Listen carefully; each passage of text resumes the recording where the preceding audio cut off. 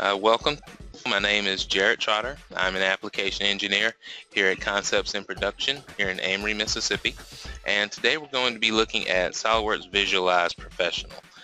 Visualize Professional is, of course, a rendering software that enables you to get high quality images as well as animations for your different parts that you may want to put on display for your customers or for someone else. So we'll be taking a look at that here today. And actually, when it comes to Visualize Pro, Visualize Standard is available for anyone who has a license of SOLIDWORKS Professional, and that's just available in the installation manager after you go and install SOLIDWORKS. So we'll be looking at Visualize and some of the added capabilities that Professional offers.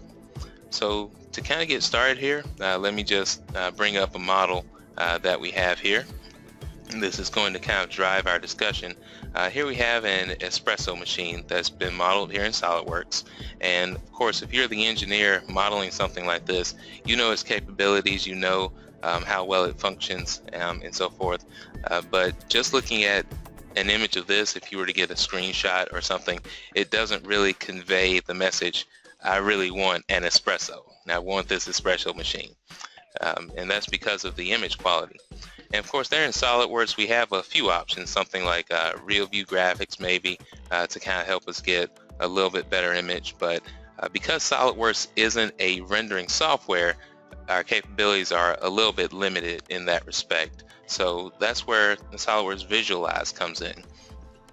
So I'll come over here to SOLIDWORKS Visualize here, and this is where I've already brought in this model. In terms of bringing in a model, it's a simple matter of going File, Open, and then you can select your SOLIDWORKS assembly from there, and then you'll just simply save it out as a project. Now, as you're looking in this interface, it's somewhat similar to SOLIDWORKS in that we've got this graphics area known as a viewport here in Visualize. And then as we come over to these tabs, these are the tabs that I'm going to kind of walk you guys throughout this webinar that really enables us to modify our image to our liking. So the first tab here is going to be our Models tab, and very similar to SOLIDWORKS, you'll see that if you expand that we have what amounts to a feature tree, and it's the exact same layout as this part is represented in SOLIDWORKS. Now you have a few options there in terms of controlling how your parts are displayed. For instance, if you want to get some very similar parts that are kind of in the same orientation and group them together, you can do that, and then that can be useful for animations and moving things as a group. There is also the option, if you want to group appearances together, then you could actually get both of those. Say for instance we want these two panels to update together. We can get both of them, and we have the option to merge the parts together. For this particular instance, I'll just do kind of a control select. And coming over here to the appearance, let's look at some different options that we have. So if we go to the particular color that's already associated with these two panels, it's this satin finish here. And then when we click on that color, then we can just move this toggle kind of back and forth, and you'll see there in the graphics area that it's updating in real time. So this is going to be rendered out, and we have it set on fast right now, so it gives us kind of a really quick preview there. Now of course, if you're modeling something like this, perhaps you're interested in multiple configurations. You're probably used to that working there in SOLIDWORKS, and Visualize is very much the same. So up here in our viewport, we can actually add a configuration. So here let's actually call this one orange for say, and we'll get another one. Let's say we want to make it a green configuration, something like that. So we can actually just make a copy here. That'll come down to the bottom, and then these should be associated already. We'll go ahead and pull those in, and then when we go to modify this color, we'll see that it updates dynamically, so we can go ahead and change to a somewhat different color there, maybe like a darker green. So then we have that configuration saved, and maybe we'll create one more, maybe one that's on the darker side, so kind of a charcoal color. And we'll go ahead and get say something like this, smooth black finish perhaps. Bring that to both of those panels, and maybe we make a little bit of a modification there. So now as we toggle through them, we see that we've got our three different configurations there pretty quickly that we've generated. And these images by themselves don't actually take that long to render out. I rendered one of these earlier in about 5 minutes or so, and just kind of show you, what that looks like. I'll come back over here to our little PowerPoint here. We'll see that we've got these images that are very realistic, very lifelike, to kind of draw that customer in and give them more of that emotional connection there with your product. Now it doesn't stop there. We're kind of just kind of getting the tip of the iceberg, so to speak, here. Once you've kind of changed the display of your different parts, you've set your colors the way that you want, you kind of want to start to set the scene, as it were. And to do that, we'll come over to our cameras tab. So here in our cameras tab, we maybe want to get different views of our camera. So we'll go ahead and create another view here. We'll maybe call that basic or something of that nature. And as we start to look at our options in our camera, what we'll see is that we can control a few different things, one of which is our post-processing options. And this is one of the things that sets Visualize apart from other rendering softwares, because you don't have to have another software in order to do things kind of in a post-processing nature. One of which is adding vignettes, which kind of adds a little bit of a halo effect. But what I'll do to kind of show that a little bit more dynamically is first bring in a scene, or rather an environment. So if we come over here to our libraries tab, we have some different options here. For instance, we can go to our environments, and we can bring in what's going to be the reflection here for our part. So if we bring just one of these in, say for instance this one is called Chrome Studio, so that gives you, a little bit darker feel there. And then as we go back to our cameras here, we can go ahead and enable our post-processing, and then when we turn on those vignettes, then we kind of get that a little bit of a halo effect, kind of just drawing more attention to our part and kind of fading out there on the side. So we have that one image that's set up, and then maybe in addition to that, we want to draw attention to some specific part of our model here. So we'll create another camera view, and perhaps this will be the handle. So the idea is that this handle here could be a new feature of this espresso machine. So we'll come in, just kind of zoom in on it. And as I'm zooming up here, one of the things that's worth noting is that in Visualize, these options are the same as if you were working in SOLIDWORKS. So using your middle mouse key to kind of rotate around, and then using your control key to do a type of pan operation as well. So zooming up here, on the handle we've got our close-up view, and perhaps we want to actually highlight this particular handle. So if we scroll down here in our camera options, what we'll see is the option depth of field. So we can enable that and click on the option to select the point to focus on. We click that, and then if we click on our little handle, then that handle is actually going to be what's highlighted now. So we have that one, and then everything else kind of fades to the background, as it were. And in a similar fashion, perhaps we want to actually create another camera view, and this one we want to highlight, say for instance, the drip tray. So just kind of changing that focal point. So now we're in the drip tray camera view, and we'll just re-enable that depth of field, kind of enabling that again, and this time selecting the drip tray there. So now the focus will be on the bottom there of that drip tray, and then everything else kind of fades into the background.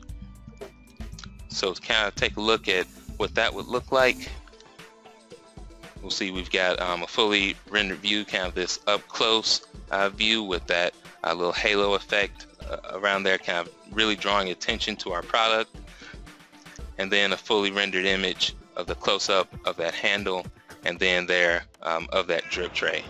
Alright, so once you've got those images, we'll go ahead and just kind of move along looking at some other options. Going back to this default view, not only can you get change your displays for your different cameras, you can also bring in your background. So for instance, a backplate option is what it's called. That's available very quickly just via a right click, opening up a backplate, and I'll bring in, for this particular model, let's say we want to see how this would look in a kitchen environment. So if we bring that in and maybe just position this in such a way, just kind of on this counter, we can see how it would look in real time there. And then of course we can change some of our options for our display, changing the lighting such that it's really conducive to this particular environment. So coming over to our libraries tab, we could choose any of these that might seem appropriate, and again that's kind of changing the reflection options that we would have on our part. So whichever of those seem to be appropriate, you can kind of adjust those and get it to be just what you wanted it to be. So come back over here to our basic tab, and let's see, perhaps we want to turn this back plate off now.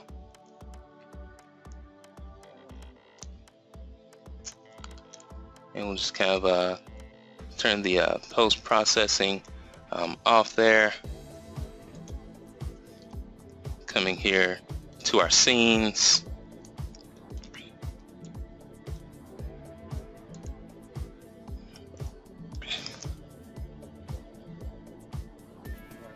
And yeah, we could turn those off. Now another nice option that's really good for our for showing your part is going to be your animations. So the idea there is that you can actually show your parts moving in and out. It's pretty quick, pretty easy to set up. We would just make sure that we got our part view, and we want to get our object manipulation there. We go ahead and select our parts